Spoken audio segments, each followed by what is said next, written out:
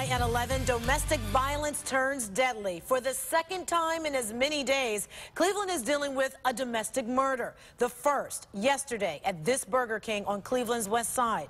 The second inside this home along Cloverside. And it was an elderly couple. News 5 anchor Frank Wiley went to the neighborhood tonight. And Frank, tell us, where did all of this go wrong? Well, neighbors are still confused. They thought it may have been anyone else, but not this couple. Yeah.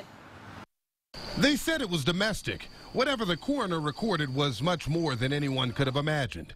Both times there was a gun. It's so surreal, like they're not gone. The wrong East Side house, Yasmin White figured, but there it was, just like in the police report, 15804. No telling what was being discussed beforehand behind these walls.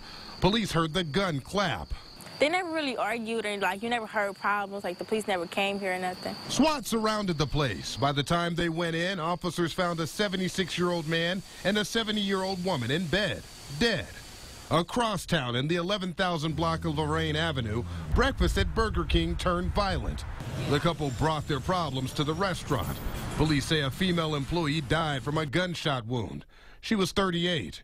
Investigators say moments later, he stepped into the bathroom, squeezed the trigger, and killed himself. I seen him every day. But from a distance, she was never close enough to witness what the couple didn't want her to see.